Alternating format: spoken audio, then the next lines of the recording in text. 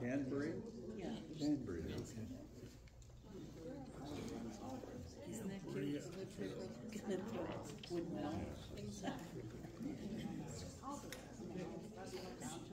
Good morning. Good morning. And welcome to Heritage Bible Church. We are delighted you're here. We are celebrating our nation's independence today because 4th of July, was like, it's on Thursday. So hard to have a church service on Thursday when we're all programmed to be here on Sunday. But we welcome you as well online, and those of us who are here live in the studio. No, we're so glad to have you so much. And we have a video that just kind of sets the stage of where we're going this morning. And read along. There's no audio other than the music, but there's no narrator. That's what I wanted to say. And so it is a video to help and guide us in a prayer for our beloved nation.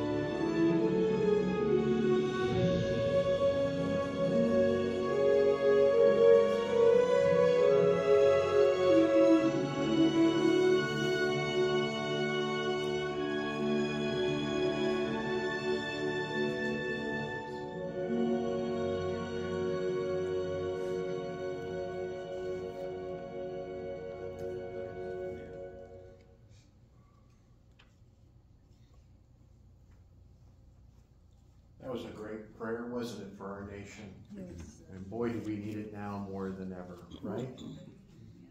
We want to welcome you again to Heritage Bible, and we have some announcements we want to share with you. First of all, we want to bring to your attention for Shirley Piet. She had some pains last night in the middle of the night. They took her to the hospital, and they're caring for her, and she's just asked for us to pray for her today, which we will in a few moments. But Shirley Piet, she's always here faithfully setting up every Sunday. She's been a faithful elder. This is her year to rotate off, and we just want to uphold her in prayer this morning. Also, a couple other announcements. We've got our July birthdays, so please take note. They're not until later in the month, but plenty of time to wish people a happy birthday, celebrate their whole month of birthdays, right? We want to welcome there. And then we're also, excuse me, we're also asking you to give us feedback on small groups, fellowship groups as we're calling them, and time for you to build relationships not only with God but also with one another. And we want to create an atmosphere outside of our worship where people can get to know one another just a little bit better, have some fun together, and also learn a little bit more about our Lord and Savior, Jesus Christ. And so those are announcements. We do have some other announcements that will be forthcoming. We're waiting on an elder thing, right? Yeah, as soon as that's coming through. It's nothing serious. We just want to report our financials, and we want to make an announcement to make it official, and we'll do that just as soon as we get some other things solidified. And so today we will be reciting the Apostles' Creed, so pay attention there, which is next or after our first song. And our first song is a tribute to our nation. One of the first patriotic songs I learned as a child in elementary school, America the Beautiful.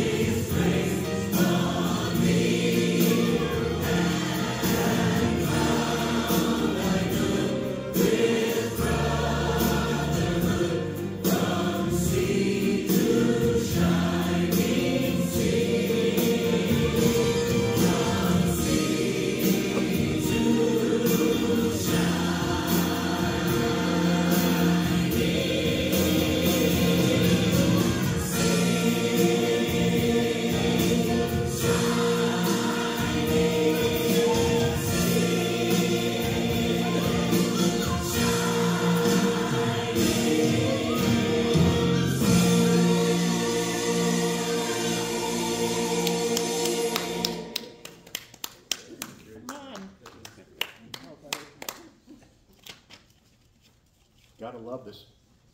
Gotta love, whoop, Yes. there we go. Beautiful. Are we there? There we are. We gotta love the sister in the background. Did you hear her? Yeah. Gosh. It's just something about that, man. That sister starts singing, just get out of the way. And We don't know what we have. we don't know what we have, do we? Thank you, Ellen. We want to join together at this time to recite the Apostles' Creed, which is in front of you in your bulletin on the left panel, on the inside left panel. It'll be up behind the screen behind me as well, and you can recite it there. You'll notice that down in the second paragraph, it says we believe in the Holy Catholic Church. That's not the religion Catholicism. That was used by the creed makers as universal. As you know, Catholic means universal, meaning that all those who claim Jesus Christ as their Lord and Savior. So just an editorial note there so that someone doesn't get nervous.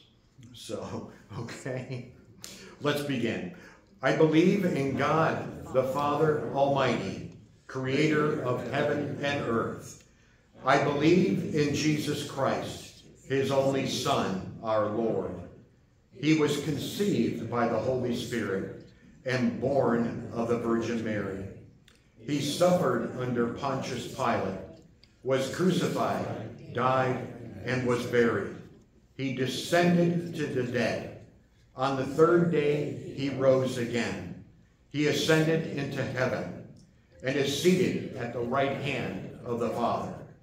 He will come again to judge the living and the dead. I believe in the Holy Spirit,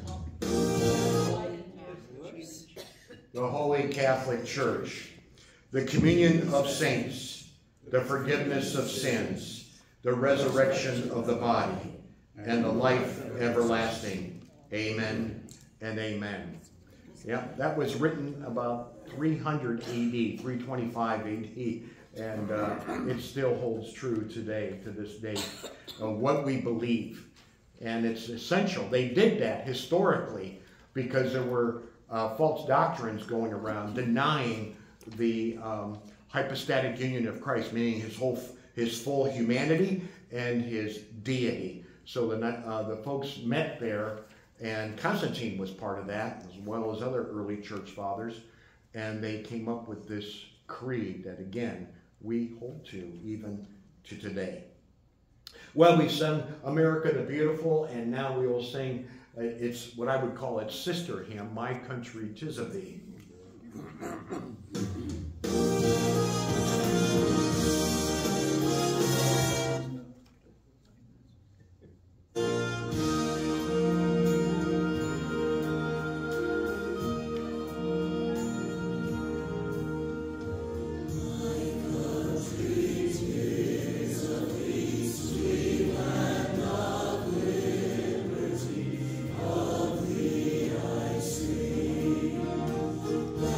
When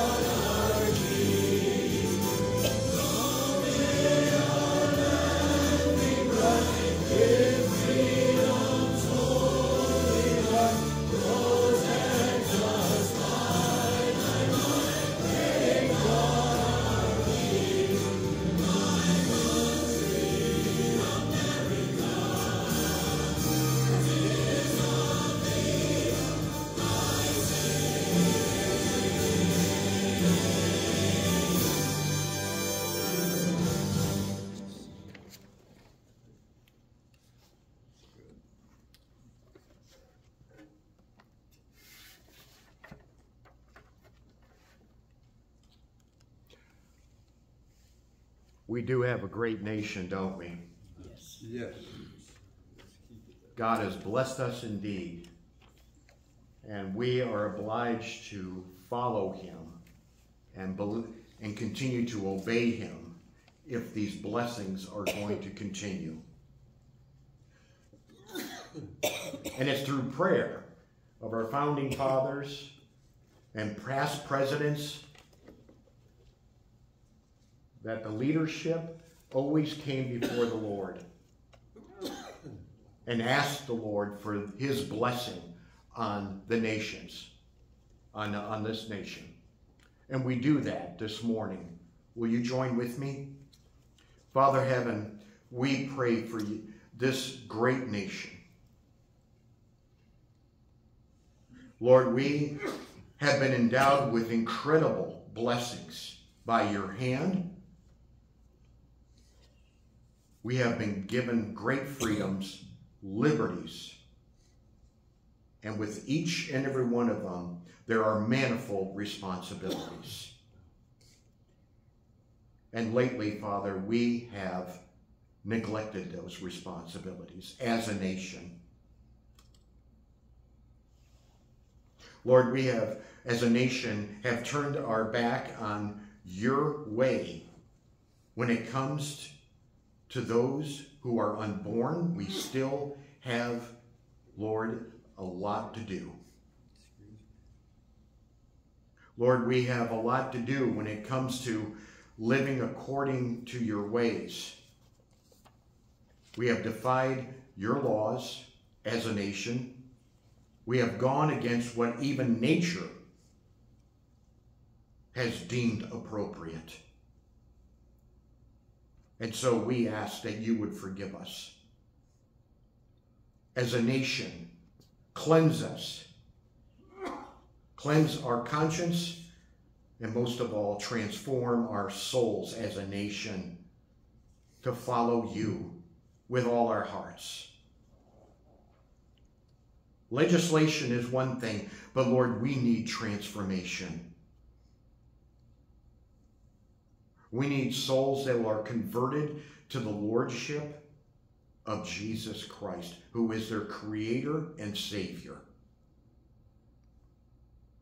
And so we pray for that. Lord, we pray for our own here, Shirley Piet specifically, and her well-being, that she would be raised up, that the doctors would be able to provide any necessary treatment, and that she could be back home resting. Watch over her and allow her to relax and to experience your peace. We pray for others who are recovering,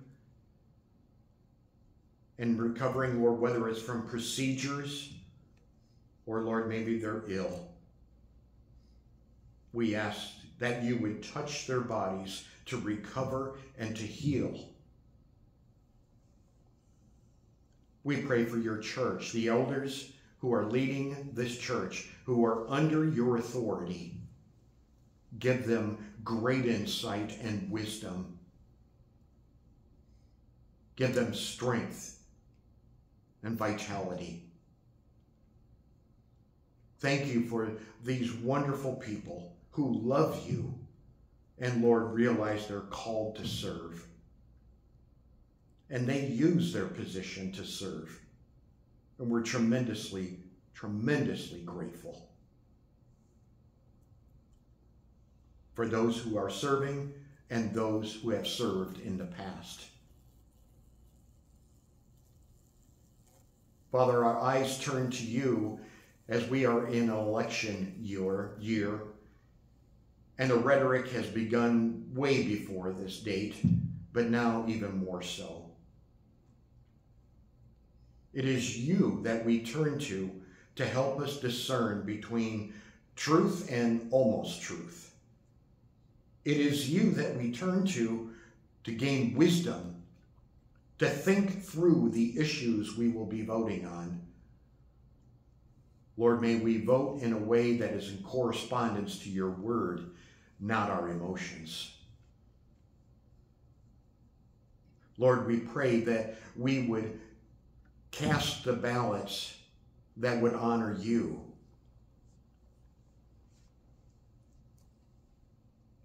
Lord, we pray that your light would guide us into the truth today to help us to be responsible citizens of this blessed nation by your hand. We pray in the name of Jesus. And that's why we pray in unity as well, Lord. Our Father, who art in heaven, hallowed be thy name. Thy kingdom come, thy will be done, on earth as it is in heaven. Give us this day our daily bread, and forgive us our trespasses, as we forgive those who trespass against us. And lead us not into temptation, but deliver us from evil. For thine is the kingdom, and the power, and the glory forever and ever. Amen and amen. Well, is it warm in here or is it just me? It's me.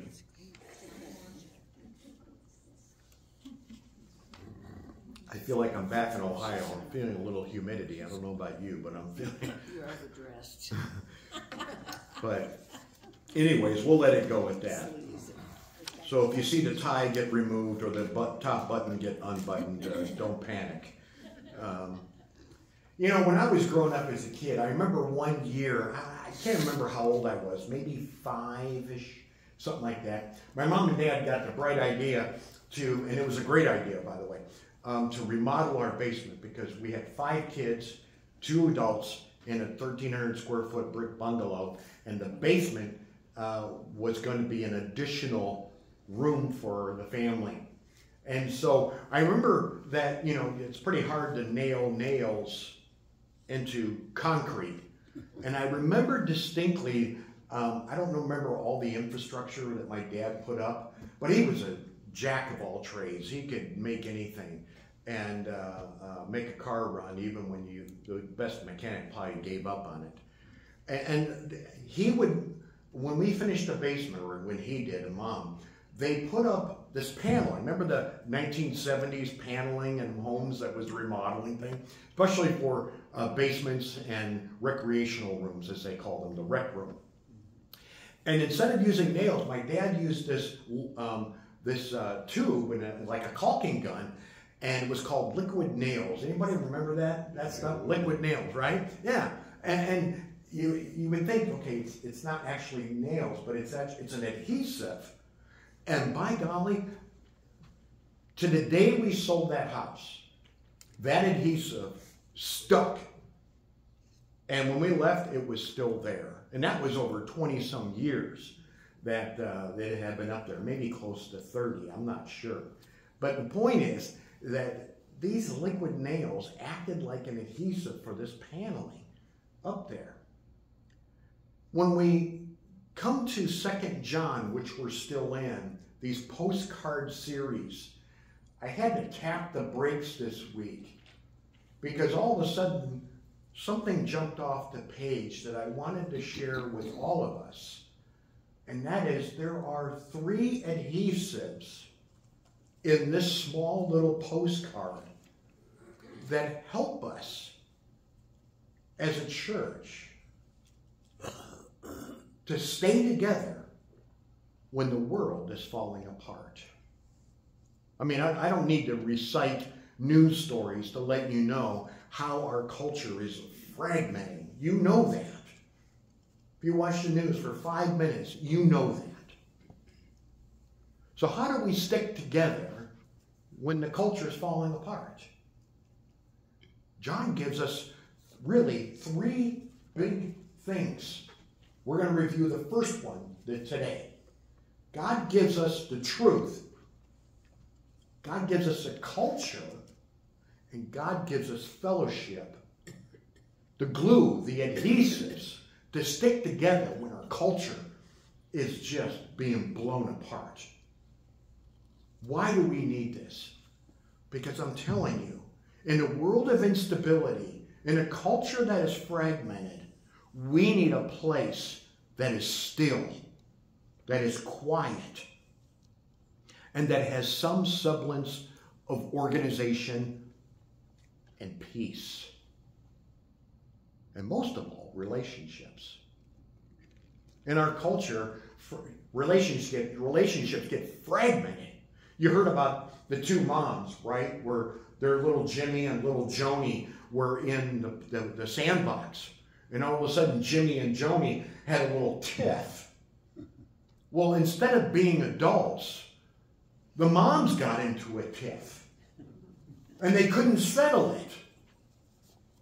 So then they went to court over the fact that their two kids started a tiff in a sandbox. I mean, this is where we're at right now. It's ridiculous, to say the least. But today I want to share with us basically just the first adhesive. And we'll be talking about this first one called truth. There it is. When I say truth, the way John defines it in the New Testament, well, let me back up. Let me bring the camera back. When the New Testament talks about truth, it talks about truth in a wide variety of ways. Not different truths, but it identifies truth through different individuals and key things. Let me give you an example. First of all, Jesus Christ is called the truth. In John 14:6, I am the way, the truth, and the life, right? John 17:17, the word of God is the truth. Jesus prayed, sanctify them through thy truth. Thy word is truth. In John chapter 14, verse 27, we learn that the Holy Spirit of God is the Spirit of truth, right? And then finally, we find in John 3:23 that the gospel, 1 John 3:23, that the gospel of Jesus Christ is also called the truth. So which is it? Yes. The answer is yes. They are all the truth because they all speak the truth to one another. Wouldn't it be great to have a relationship with God who always speaks the truth? And that's what this is, right here before us. Well, not only that, but when we come to 2 John, it entails all of that, all of those individuals, plus the Word of God. But more specifically, when we come to 2 John, when John talks about truth, he identifies it as the message, the gospel of Jesus Christ, but also the person of Christ. And in fact, John goes on to identify truth as displaying reality. Because let's face it, the world is a great magician, isn't it? It likes to deceive and delude and pretend what you're seeing is reality, but in actuality, it's not. Do I need to give examples? Again, you watch the news. Let me give you one clear example. We were deceived about the COVID virus. We were told it was caused by some bat, when we know now by facts it was leaked from a laboratory in China. We know that. And yet we were told so many other things. I don't know about you, but that infuriates me. Being lied to. Purposefully lied to. That infuriates me. I could go on. But the world does not want us to know the truth. It wants to deceive us. And because that happens not only today, it happened in the first century. Nothing's new since the fall of man. And so John picks it up and says, this is reality. Jesus Christ is real. He is real. He communicates truth to us. So when we come to truth, we want to identify this. We want to explain it more because it is the first adhesive that will keep us together. Without truth, what do you have? Can you have a relationship without truth? Absolutely not. Relationships are based on two giant pillars. Truth and trust. Truth, right? Trust and respect. Truth and respect. Without either of them, the relationship crumbles. And God gives us the truth right off the bat. And the truth, first of all, gives us our identity. Look at 2 John. My Bible's open to 2 John. We're going to be in verses 1 through 3, if that will work for some reason. It is being obstinate. Wouldn't you love that? There it is. Boy, howdy. We'll be right back. I'm just going to give all 3 points there. There you go. They're there. And we're back. Our first point is truth gives us our identity. In 2 John verse 1, it says the elder. Now we identified who the elder was when we started going through through our last message, that the elder refers to the Apostle John. And he calls himself that because they realize who it is. They don't even have to ask. He just calls himself that. He says the elder to the chosen lady. We identified who that was. More than likely it was a woman who housed a church in her home. And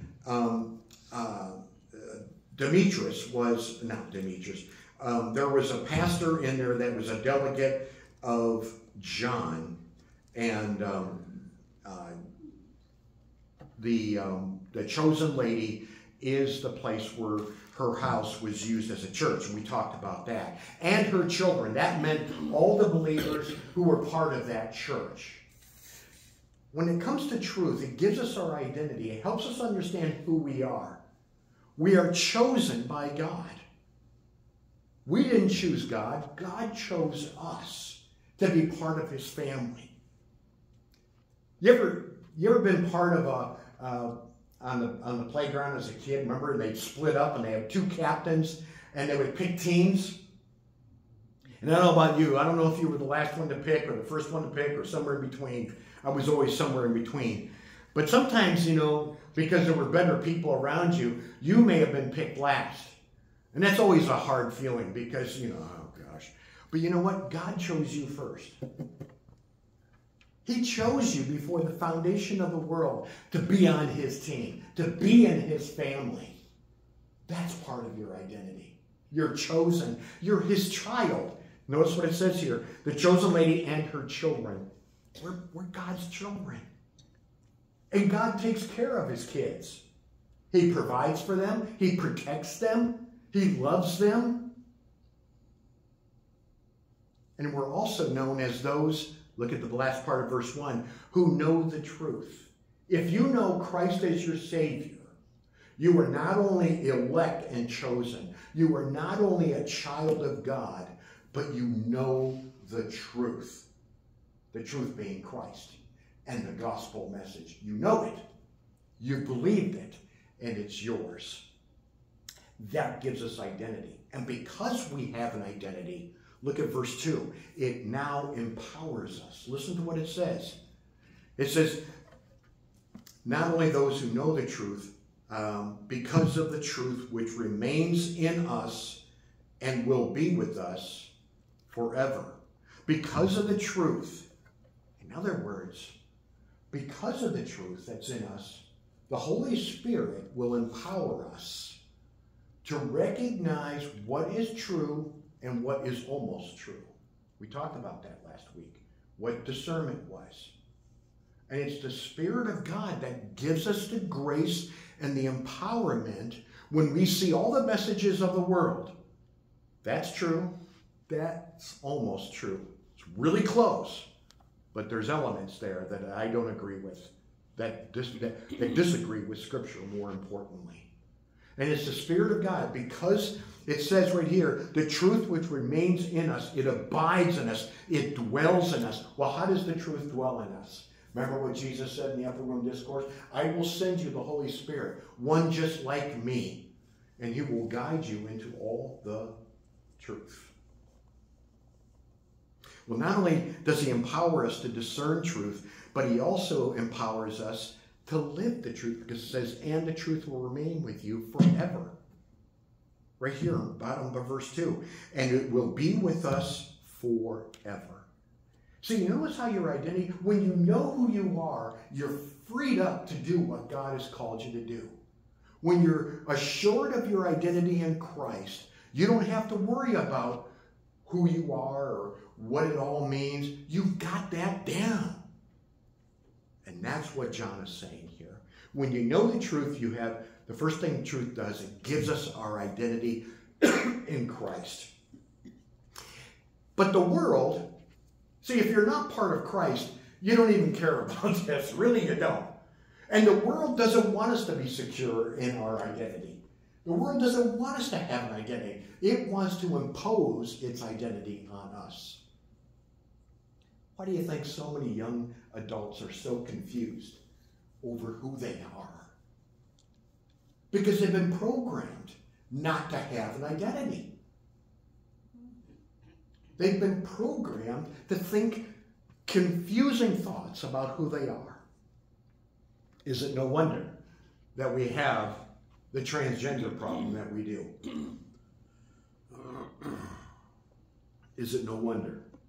Because the world wants to reprogram our kids, our grandkids, to believe that they have no identity. Thus the need for truth. The truth gives us an identity, but it also, secondly, gives us security. Look at verse 3. He says, grace, mercy, and peace. This is John's greeting, all the way down to verse 3. Usually when you read Apostle Paul's letters, the greeting comes right away. John, for some reason, takes a few breaths, says a few things, and then he greets. But from my studying, they say, historically, that was pretty normal. Okay, that's an aside. But he says, grace, mercy, and peace. Grace is what God gives to us. We don't deserve it. Right? It's a gift. You know the verse, right? We're saved by grace through faith, and that not of yourselves. Not of works, lest any man boast. It is the gift of God. The grace. It's by grace we're saved. Grace, mercy is not giving us what we do deserve. We deserve judgment. We deserve punishment. We deserve separation from God because of our sins have cut off our relationship with God. But thanks be to Jesus Christ, who has reconnected us and built a bridge back to Christ. But mercy is what we're given by God that we don't deserve. I'm sorry, not giving us what we do deserve. I'm sorry. Grace is giving us what we don't deserve. Mercy is not giving us what we do deserve. And when you put those two things together, the end result is peace. Let me tell you, when your conscience is at peace with God, that's a gift of God. That is grace and mercy coming at you. And that's why it's secure. See, the world doesn't want us to be secure. If you are programmed by the world, guess what the world does? It'll cast fear and uncertainty and doubt in your mind. Right? Again, take a look at what happened during COVID and the fear that they instilled in this culture. What still drives me crazy to this day is how families were not allowed to visit their loved ones taking their last breath. That is inexcusable. Inexcusable. But we were deceived. We were duped. Our nation was cast in fear that this is the big bad wolf coming to get us. And it tried to disrupt our security. How about another example? I'm really stepping on toes today. How about global warming? Did you ever notice those proponents of global warming rarely, I won't say never because there's probably one or two, but there's rarely anyone that will debate a scholar on the other side of the aisle. Rarely. Why is that? Does anybody ever ask why? When Al Gore wrote his great book, The Late Great Planet Earth, or whatever it was, he was scheduled to debate a scientist over in one of the Norwegian countries, in that Norway, Sweden area. I forget, his name is Bjorn Jensen or something like that. You can look it up. And at the last minute, as soon as his plane landed in Europe, he canceled the debate. Why? Because Al Gore's book is full of holes. Full of holes. And most of the things that he claimed in that book have been refuted. But why did they do it? They want you to be afraid. They don't want you to be secure. Why? Why does the world want you to be fearful and not secure and not know your identity? Why? Because then the world can control you. I can manipulate you any way I want to when I've got you afraid and you think the big bad wolf is coming for you. I'll protect you. Just give me your freedoms. I'll protect you. And that's what the world does.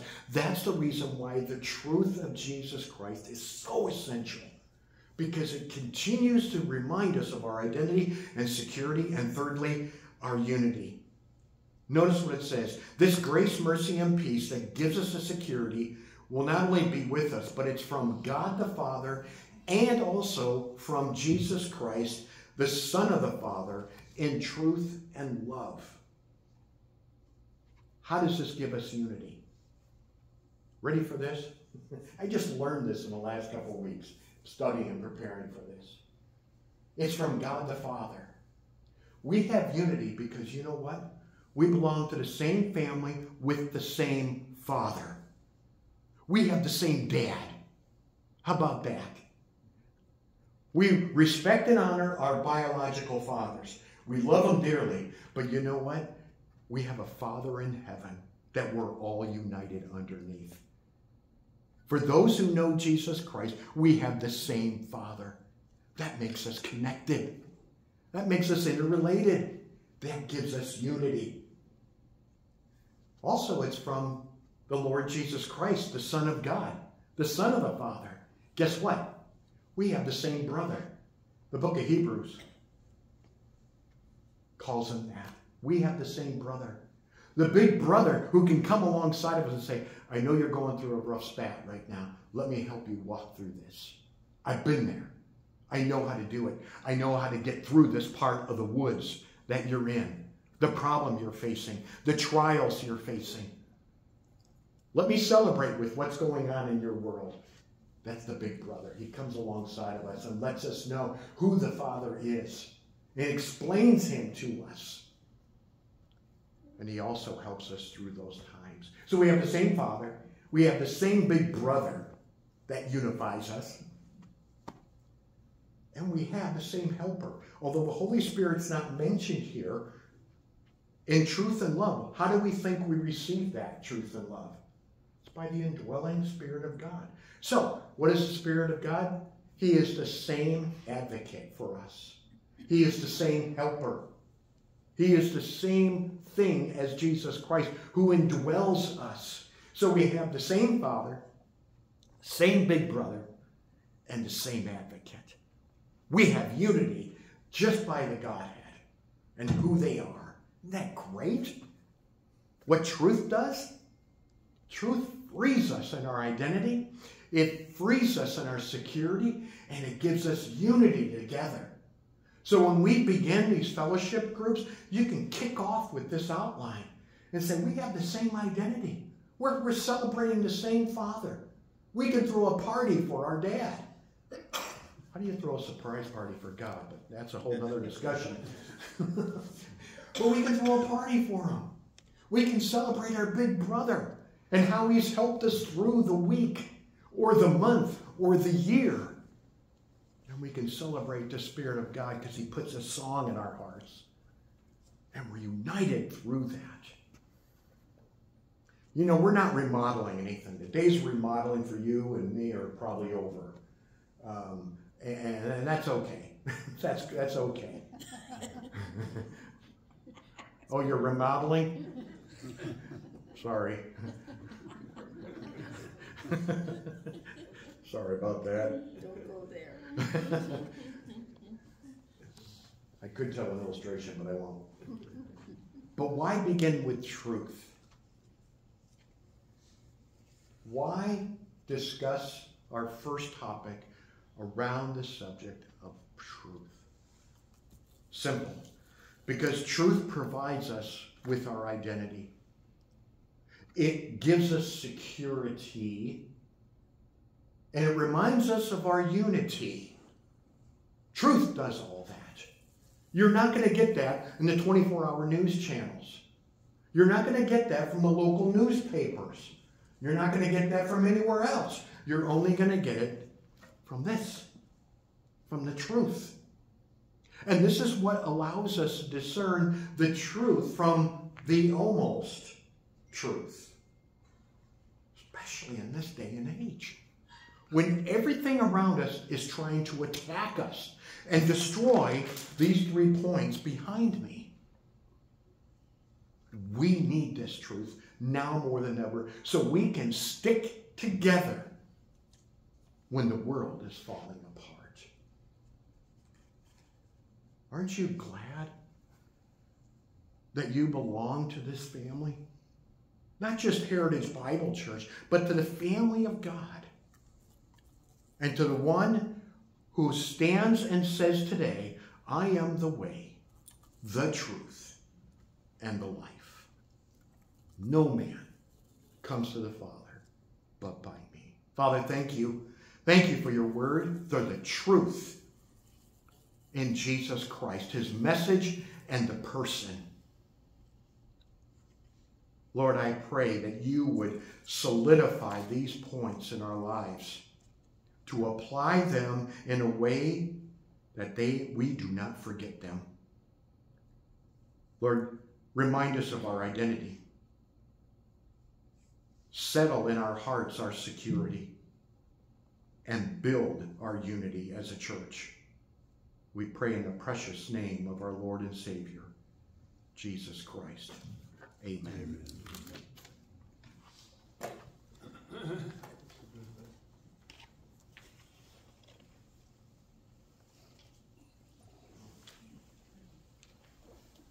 Will those helping with communion please come forward?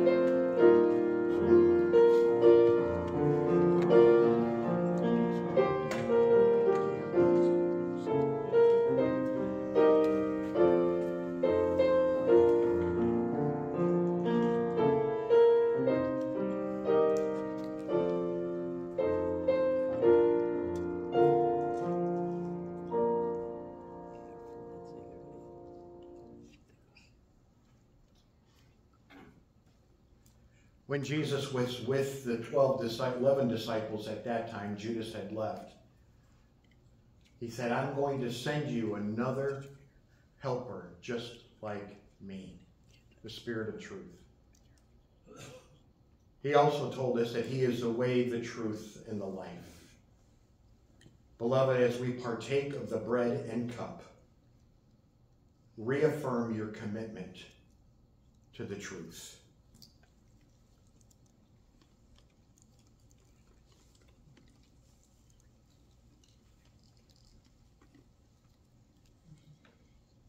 Go ahead and partake of the cup as well.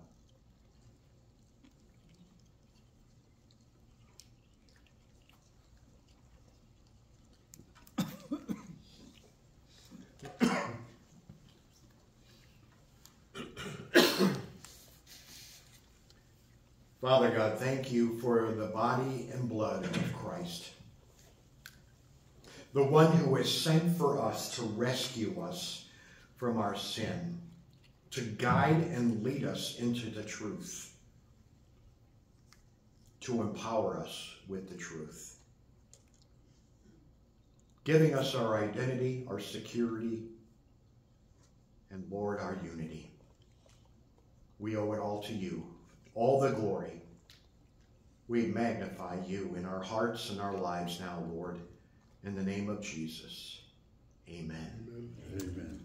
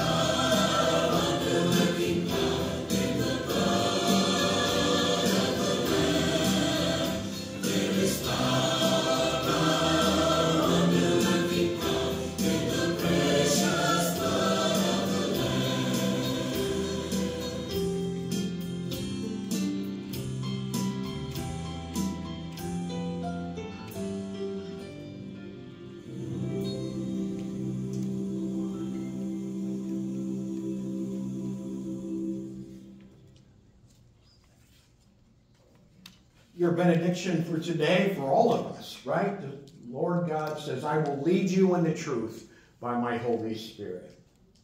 Trust him to lead you in the truth. Don't panic. Don't get fearful. This is not the time. Rest in the truth that he's provided. God bless you. Have a great week. Thanks for joining us online. God bless each and every one of you. Amen. God bless you. Yes.